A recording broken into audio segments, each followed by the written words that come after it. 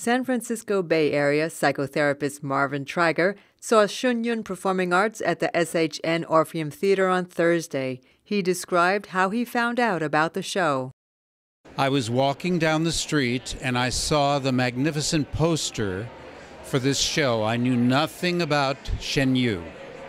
And I said that was like the essence of beauty, was that the color and the movement and the grace and the elegance. And I thought, we have to see it. I have to see it. We have to see it. And so we got tickets and are very, very happy. And we're very surprised. Shen Yun showcases 5,000 years of traditional Chinese culture.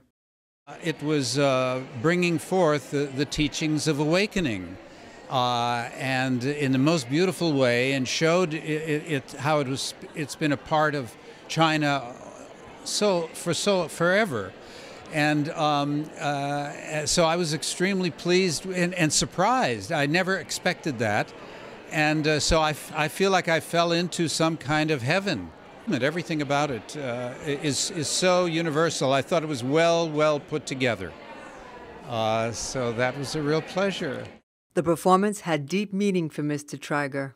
Well, to me, the culture,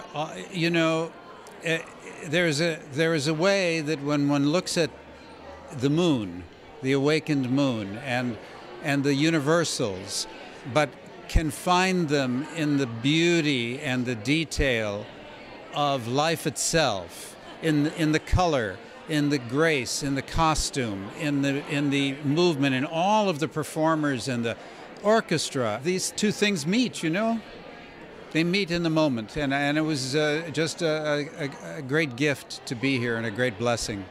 Shen Yun has a universal appeal for audiences, whatever their background and culture.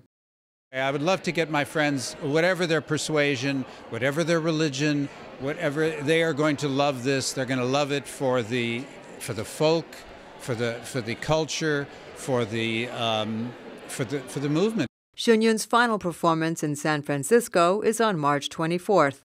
The company's next stop on their tour of the U.S. will be Seattle, opening March 28th. NTD, San Francisco.